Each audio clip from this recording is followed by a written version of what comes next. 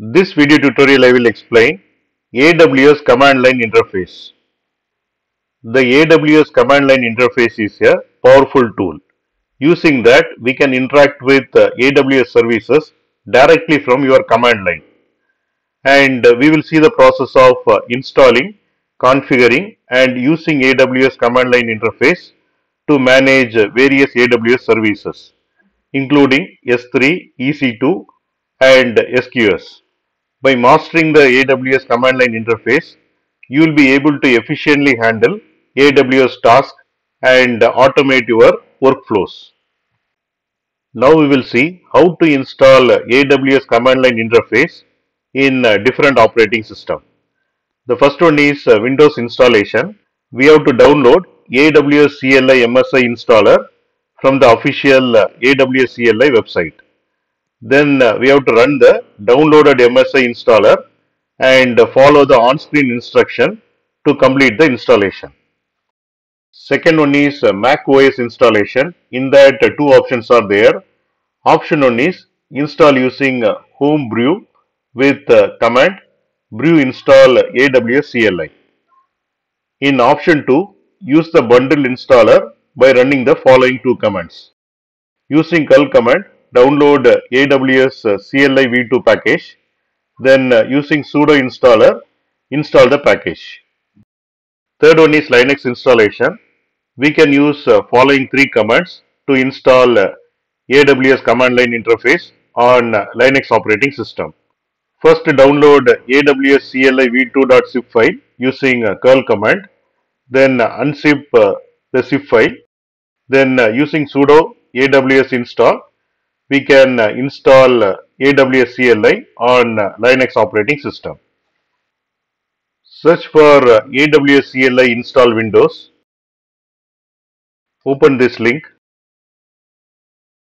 Here you can download the installer for Windows, Mac OS and Linux. I am going to install in Windows operating system. So click on this to download the Windows installer.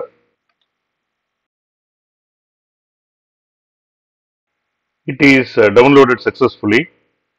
Open that. Double click on this MSI installer. Click on next. Next. It is going to install in this path. Click on next. Click on install. Click on finish. The installation is successful.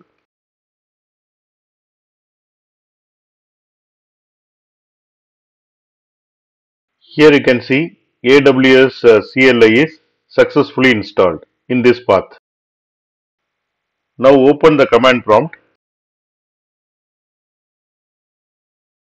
Then check the AWS command line interface version using this command.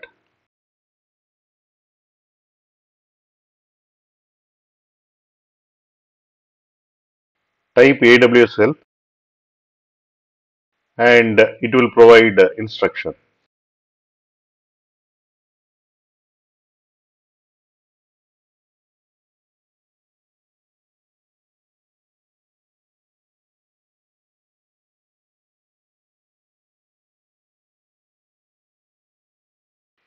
Next we will see how to configure AWS CLI. After installation, configure the CLI with your AWS credential by running AWS configure command, and it will ask your AWS access key ID and AWS secret access key. Then you have to set the default region name. Then you have to choose the output format. Output format can be JSON, YAML, text or table. Now we will create the user and create access key for the user. Search for IAM. Click on user. Click on create user. Give the username.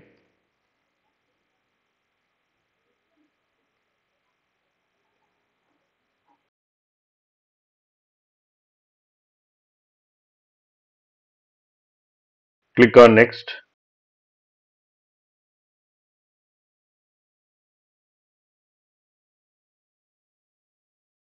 User is successfully created. Click on this username. Go to security credentials.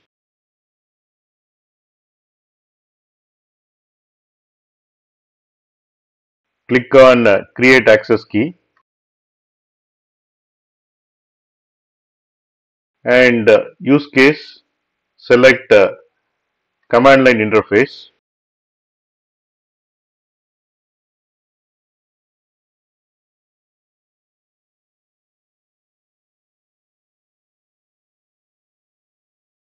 Click on next. Click on create access key and here you can see access key is created and secret access key also created.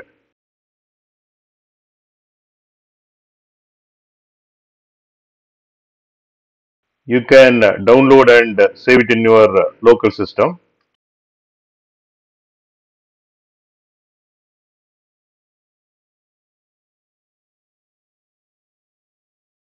Click on done and here you can see one access key is created and it is active.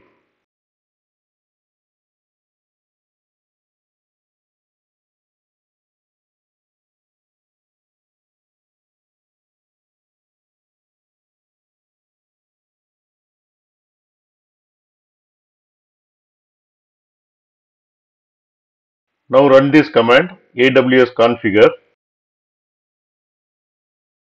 It is asking access key ID.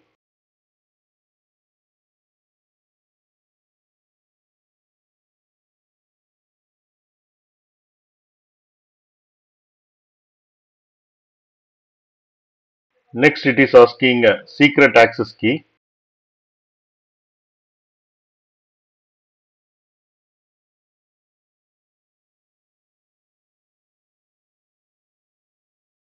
Next it is asking default region name. Then it is asking default output format and the configuration is done. To check current configuration, use this command.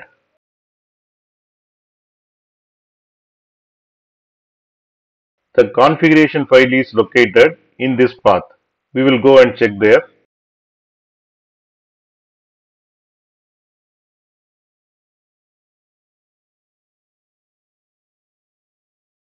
Here you can see two files.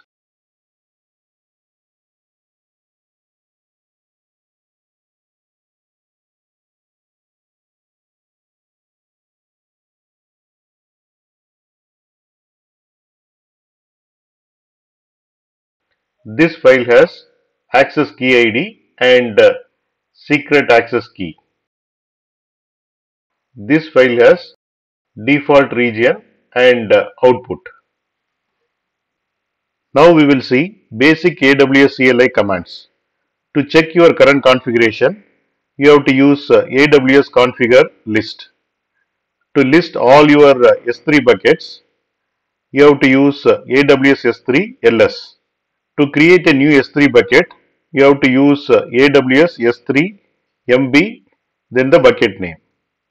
To upload a file to the S3 bucket, you have to use AWS S3 CP, then the file name and the bucket name. To download file from S3 bucket, you have to use AWS S3 CP, then the bucket name and the file name. To list all your EC2 instances, you have to use AWS EC2 describe hyphen instances. Working with Amazon S3. To list all your S3 bucket, you have to use the command AWS S3 LS. To create a new S3 bucket, you have to use the command AWS S3 MB, then the bucket name. To upload a file, you have to use the command AWS S3 CP, then the file name and the bucket name. To download a file, you have to use the command AWS S3 CP, then the bucket name and the file name. Managing EC2 instances. To list all your EC2 instances, you have to use the command AWS EC2 describe instances. To start EC2 instance, you have to use the command AWS EC2 start instances, then the instance IDs. To stop EC2 instance, you have to use the command AWS EC2 stop instances, then the instance IDs. To terminate EC2 instance, you have to use the command AWS EC2 terminate instances, then the instance IDs. Using AWS CLI with Amazon SQS. To create SQS queue, you have to use the command AWS SQS create queue, then the queue name. To send message to your queue, you have to use the command AWS SQS send message, then the queue URL, then the message body. To receive messages from your queue, you have to use the command AWS SQS receive message, then the queue URL. To delete message from your queue, then you have to use the command AWS SQS delete message, then queue URL, then you have to mention receipt handle. Help and documentation. To get more information and see all available commands and options, you can use the command AWS help. For specific service commands, you can use the command AWS S3 help, AWS EC2 help, and AWS SQS help. For more detailed information, you can refer AWS CLI documentation. AWS help.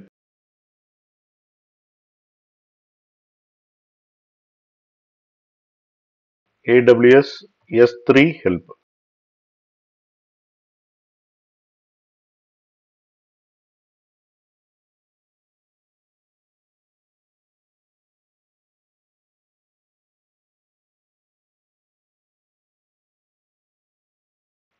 Summary and next steps. First, we will see key takeaways. Using AWS CLI is a powerful way to manage and automate your AWS services.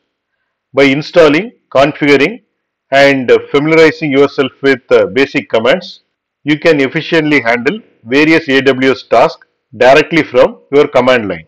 The next one is practice and exploration.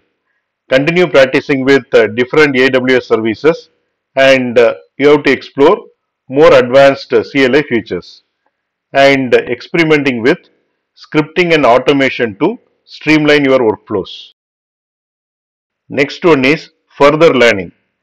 The AWS CLI documentation provides detailed information of all the commands and their options, making it an invaluable resource for further learning. You have to consider exploring AWS SDK for programmatic access to AWS services in your preferred programming language.